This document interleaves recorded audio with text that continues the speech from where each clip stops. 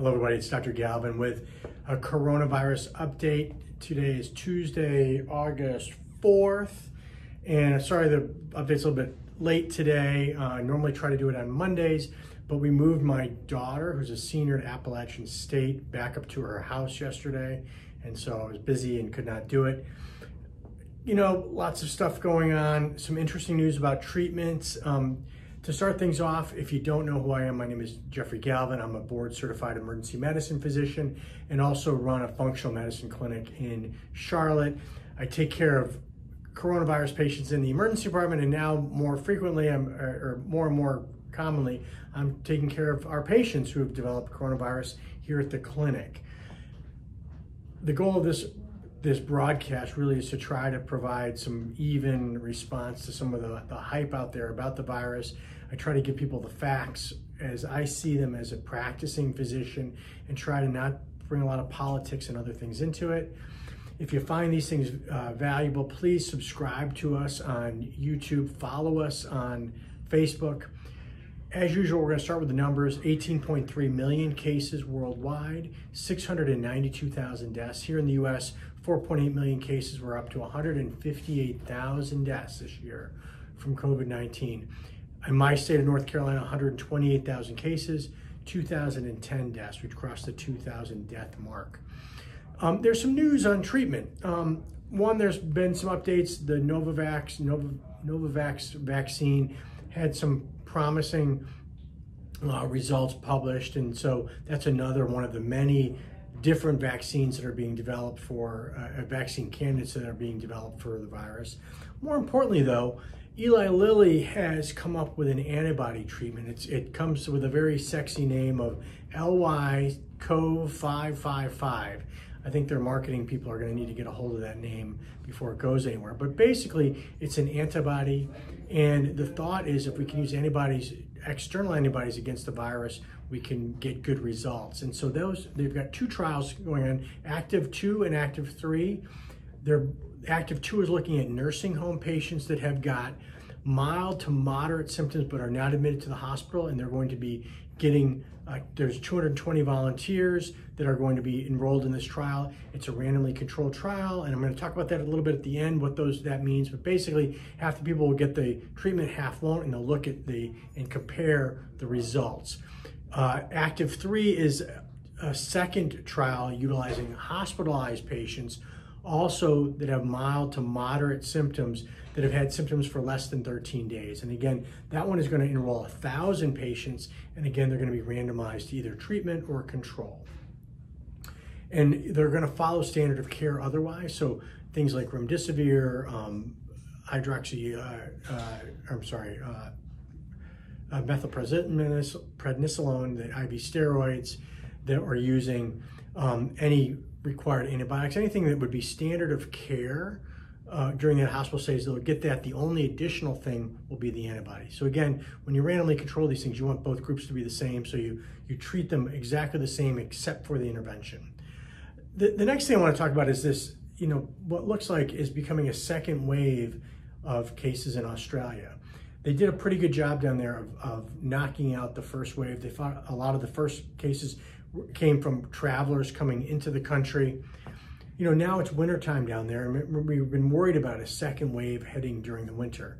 And what they're seeing now is a big spike in cases, and in Melbourne in particular, they have really instituted some very draconian lockdown protocols for 6 weeks, and that means like you're stuck in your house. Only one person can leave per day. You can't go more than 3 miles from your house. I mean, it's very, very strict. The planners in Australia feel that they need 70% of the population following the basic public health guidelines, masking, social distancing, those things, in order to get this under control. And there's a question of whether maybe they're a victim, they're a victim of their own success. They were so successful in tamping it down that almost nobody's been exposed and nobody's got any immunity. And so they're, now it's out in the community, they're seeing community spread. And so maybe they're suffering from that. But the other question is it possibly related to, a winter secondary, wave. And we might see the same thing here in the West, both in Europe and the US. So Australia is someplace I'm kind of closely looking at.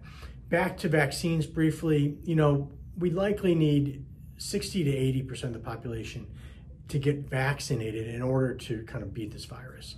If we don't get that, it's going to be with us for years and years and years. And there's a Yahoo poll that just came out that says that was done between July 28th and July 30th, that only 42% of Americans are willing to get vaccinated against COVID. So if that's the case, just understand we're going to be doing this for a long time. Now, people have asked me, would I get vaccinated? Well, first of all, I'm not going to really have that choice because I'm going to be forced to get vaccinated because I won't be allowed to step into the hospital if I don't. Now, that being said, I really do want to, see safety protocols. And until we get this phase 3 data, I wouldn't get vaccinated now unless I were to volunteer for a trial. But really, we need this phase 3 safety data to really make good decisions. Remember, there is not a vaccine. There are multiple vaccines being developed. There are different types of vaccines. So to call it a vaccine is really a misnomer. We don't know which one is going to be successful. There may be multiple ones.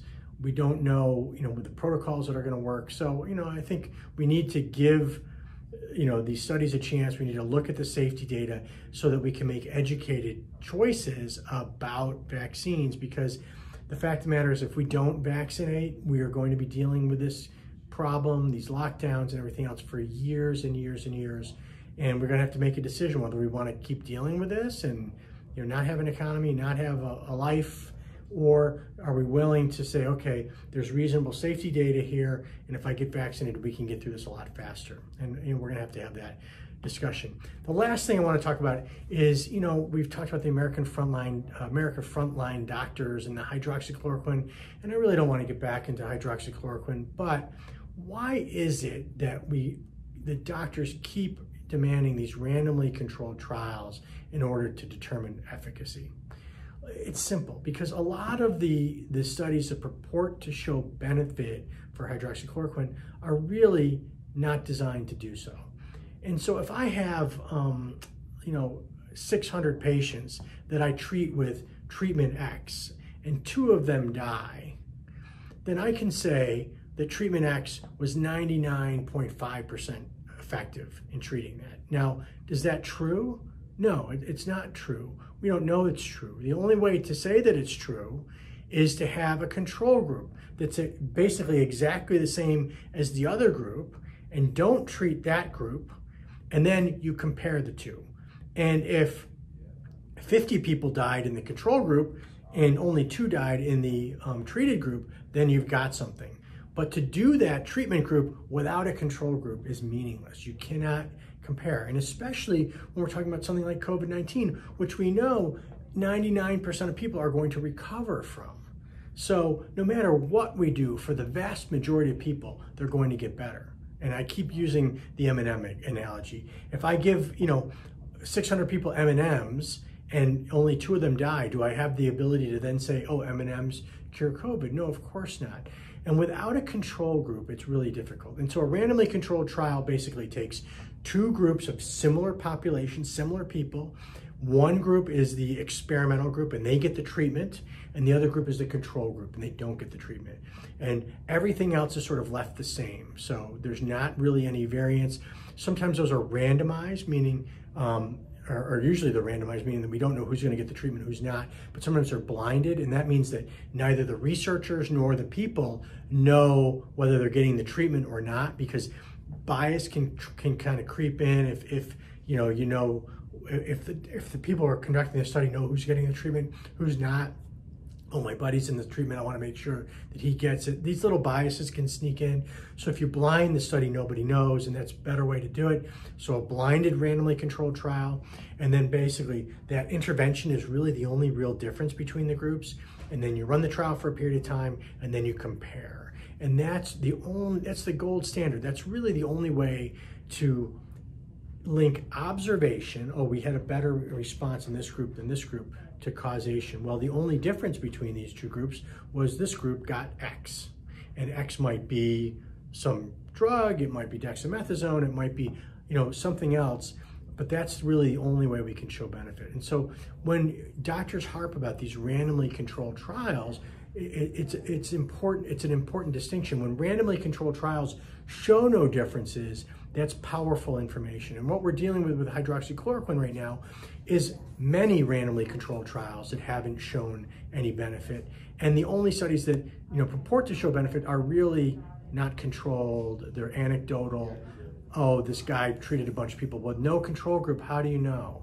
And so that's where the frustration is, and I understand. We'd love to have a treatment. And if tomorrow 3 randomly controlled trials come out and say, hydroxychloroquine used in this combination with these things, whatever works, then, I'll prescribe it. But until I have that, there's no proof that it does anything. And so again, that's why we demand randomly controlled trials, not only for hydroxychloroquine, but for remdesivir and for this antibody therapy that we talked about, LY-CoV 555, all those things. It's important. I'm going to end it there. Please, everybody, stay safe, wash your hands, wear your masks, look after yourselves, look after your family, look after those around you. If we do those things, we'll get the virus under control. We'll make our way through this. Have a great night, and I'll talk to you later in the week.